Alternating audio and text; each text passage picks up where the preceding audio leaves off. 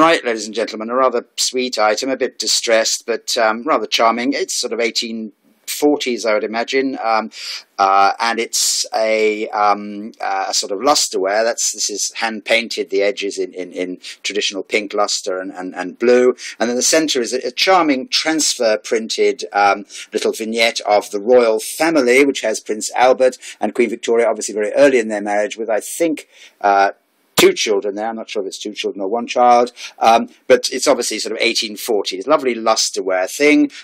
It's a saucer. There's no cup. It's slightly sort of yellowed on the back. There is this crack here, which means it gives a slightly sort of dull ring when it's tapped. There's a hand-painted number there, but it's intact, and that's sort of part of its history. So there is an old hairline crack there, but that's more than made up for by this charming vignette at the centre of the royal family. Thanks so much indeed. Bye.